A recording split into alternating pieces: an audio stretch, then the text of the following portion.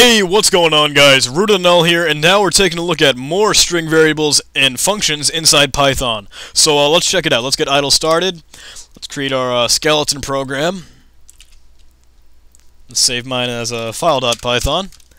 USR bin environment python class. Oh, I got the W. I screwed up. Dang it. Alright, define a constructor. Self.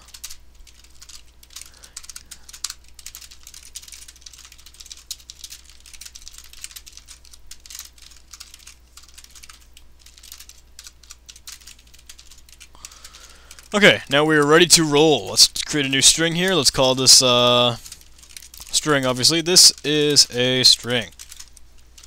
And now let's check out a new function today. We're going to be taking a gander at the isADigit function. In fact, let's make sure that's the right thing. If we have a string, now we can use our dot selector and see what we can do here. And it is isDigit. So what it will do is a Boolean function again that will return whether or not there is a digit, or at least that string is made up of digits or numbers and that sort of thing. So if you have that number, that'll be returned true. But if you had like an A in there and some other numbers, it returns false because it's not a digit. You've got this random A in there. So that's all we're going to look through today, and we're going to be using our string module like we tried last time. So let's import that. Import string. And now let's create a new function. Define isNumbers is full of digits. Is full of digits. That's a pretty lengthy function name, but I guess it's okay. String to look through.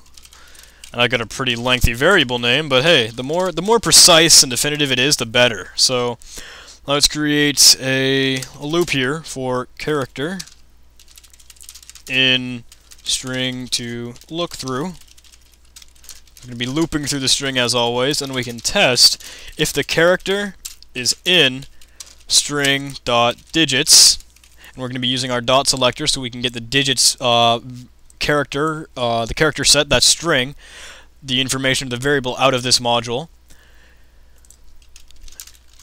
And remember, we want to be looking for digits, so if it's not a character in the string digits, we can return false.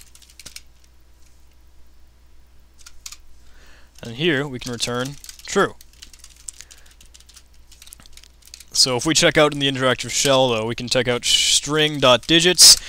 Oh, we have to import string first of all. String.digits.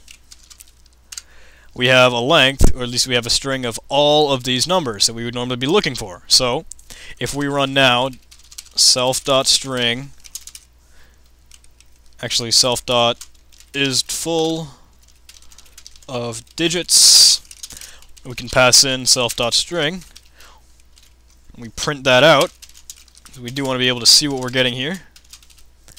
It'll say false because there aren't any numbers in there at all. So if we just typed in 23 though, that'll work because that's true. If we had any characters in there, it'll say that's false. If we had any spaces in there, it'll say it's false because it's checking for anything that is inside the string.digit string. So anything that is a number in our case, and if it sees anything that isn't a number, it has a hissy fit.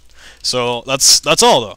This is real easy and simple, and it's building off that idea that we were looking at yesterday, or at least in the last video, and we're checking out with the string module, and there's a lot more we can do with this. So thank you guys for watching. I hope you enjoyed this. I know it was quick and easy, but hey, that's the way things should be. See you in the next tutorial, guys. Bye.